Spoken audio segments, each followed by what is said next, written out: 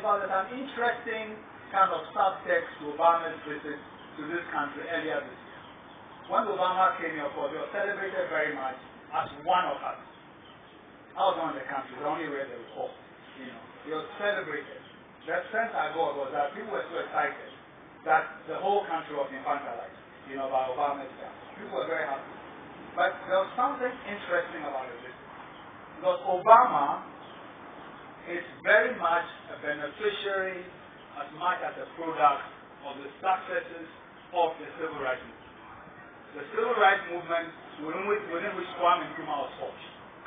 Which civil rights movement gave Kwame Nkrumah the belief that a world in which all people independently make their choices about political and economic systems and build